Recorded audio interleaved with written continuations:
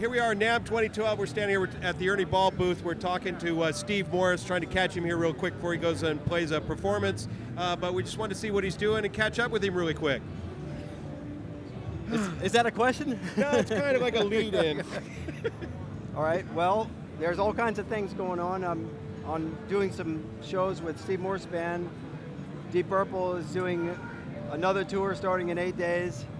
Got an album coming out in March with Flying Colors. That's with Mike Portnoy on drums, Neil Morse, same last name, keyboard player from Spock's Beard. No relation. Yeah, no relation, but one of my friends. And he's a fantastic writer, singer, multi-instrumentalist. Myself, Dave LaRue, and our singer, Casey McPherson, from a band called Alpha Rev, and Endosheen also.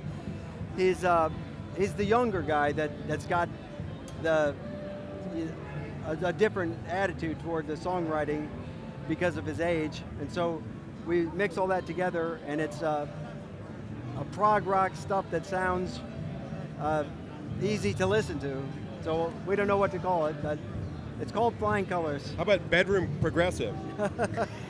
It's not as intense as a normal Neil Morse, Mike Portnoy, Steve Morse combination would make you think. It's got a lot. There's a lot of melody and stuff into it. We're very proud of the album. So. How are you guys releasing it? Are you going through a label or? Yeah, it's Mascot Records, and I'm not sure how they do it in the States. It's a European label, and. What's release date, or do you have one yet? Around the end of March. Okay, excellent. Really quickly, last year you were demoing the Ernie Ball pickups that you could mix and match, wirings and stuff like that. A year later, played around a lot with it. What do you think?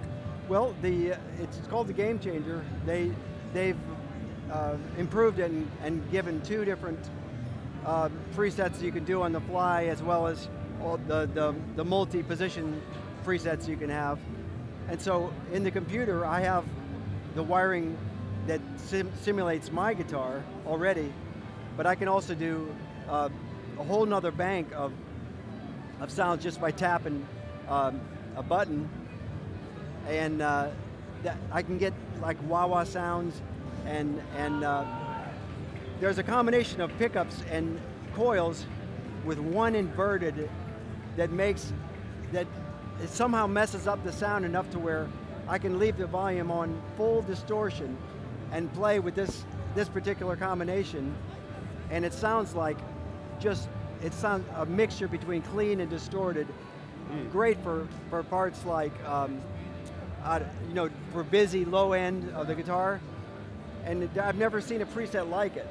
And you cannot do it unless you have 3 different switches on a regular guitar dedicated to polarity reversal. And just for example, one of the things that I would have never stumbled across, wiring the guitar with a soldering gun, which is the way I've always done it. Soldering to switches and saying, well, I guess I've covered all the possibilities. And we discovered that there's a lot of possibilities in that if you consider each humbucking as 2 different pickups, and you consider a number of humbuckings, you can get some combinations that make a sound that I would have never imagined. And you can do that very quickly and not instantly, have to pull out your soldering iron and. Yeah, instantly, and we have some of our favorites, already in a special area, and that's one of them.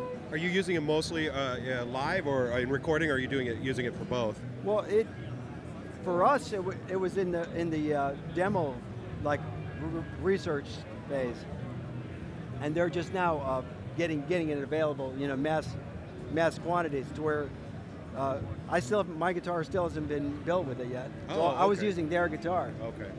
And so we did the demo with their guitar, and right before we play, like literally 1 minute before we play, you go to the computer and select the pickup wiring that you want. And so my switch, I have a 5-way switch on the Y2D, and it suddenly simulates the the sound of my Y2D. Amazing stuff, huh? Yeah, I bet you can't wait to get it. Yeah.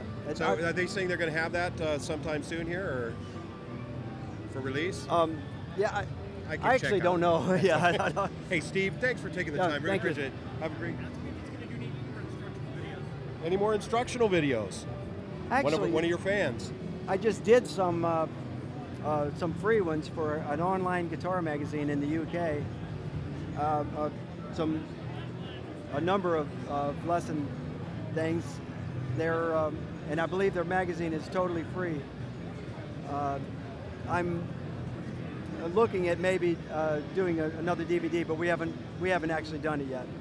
But I have done some more instructional stuff, and I don't know. It's with the internet the way it is. It's almost I don't know. It's a different dynamic than in the 70s or 80s when you do a DVD and it's only sold through the mail or at stores. Now the information is instantaneous and it's everywhere, and a lot of it's free. So I think there's less interest by companies, willing to, that want to put money into an investment that is basically free the instant it's released. As an established artist, though, are you finding that liberating at all, or is it somewhat a hindrance to business and making a living?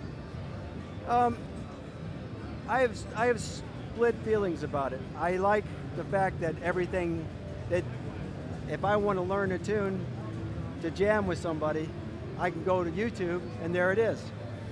And as an artist that has hundreds of songs published, none of them are pop songs. But it'd be great if I didn't always have to leave my family to go on the road to make a living. It'd be great if those songs turned into some actual royalties. Right. But music business is changing. Yeah. On the other hand, people want to see me live. They can go to a free website and instantly have all kinds of connections and links. So the internet giveth, the internet taketh. So I guess it balances out. Well, on that note, hey, thank you so much for taking some time. Have a good one. Thank you. Steve Morse, everybody. Namm 2012.